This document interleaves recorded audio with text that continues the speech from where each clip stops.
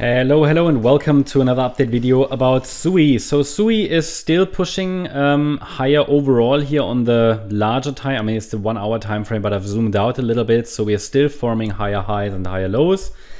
As I said yesterday, don't panic about a dip into support. I mean, the support levels have been mentioned. The support levels are now being tested.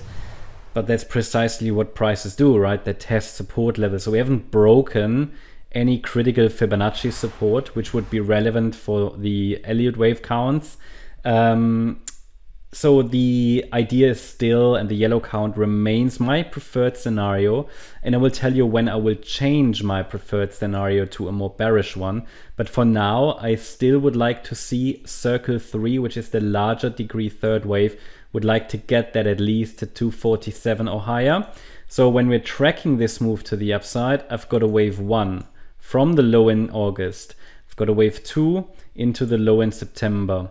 And then a third wave could be unfolding right now. And that third wave should be a 5-wave move itself. Now, the micro count here is really not very clear. I still show it to you, but as I said, I'm not confident about it.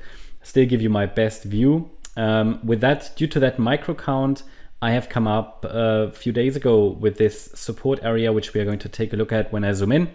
It's between $1.40 and I think $1.66. As long as it's holding, focus can be on higher more directly to 247 plus. 1, 2, 3, 4, 5. And then once circle wave 3 is reached at, as I said, 247 plus, then I'm watching for a wave 4 pullback and another high in wave 5, which should reach sort of 281 plus, okay? But that's something for the future. Below $1.40, and I will zoom in a minute, but below $1.40, the more bearish scenario becomes more likely, but will only be preferred with a break below $1.20. Bearish count means we have a low in wave 1 here in August.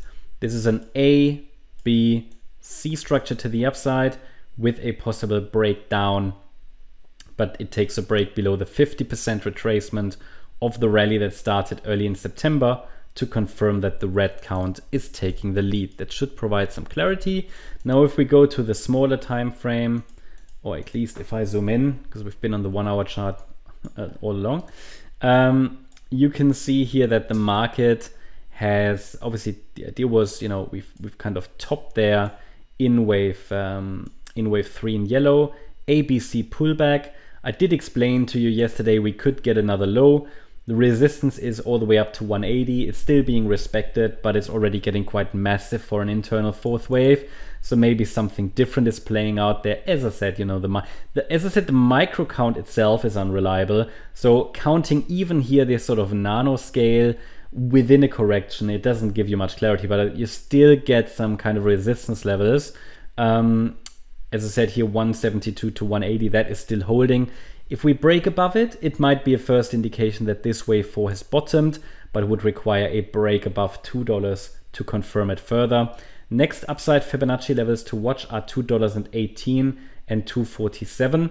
So still watching for higher. Next support is a 152 and 140, as I mentioned. Okay, so overall, all I can say is the last rally here from the Thursday low is in 3 waves. So it's not yet a bottoming confirmation, but again, that's where micro counting really isn't very helpful. You get lots of distortions on these smaller time frames, and the levels are more important. So 140 is one key risk level, this Fibonacci area, and this 50% retracement is really key for this fourth wave, whether we've bottomed or not, but that's a key level. Below that level, this cannot be the wave 4 of this wave degree, but there's a bit of a buffer zone all the way down to 120. So below 140, I would have to change the microstructure. Below 120, it can't be an upside impulse anymore, which will lead to a more bearish interpretation. So yeah, please note that we are at the moment in a key resistance area anyway. The $1.77 level is exactly the level where the red wave 2 can easily form a top, but without a break of support, that's not going to be my preferred outcome. That's the update about SUI. Hope you liked the update. If you did, please hit the like button, leave a comment, and subscribe. And if you really like the content, then please check out the channel membership. Also, make sure that you follow us on Instagram and Twitter for additional content. Thanks a lot for watching. Bye bye.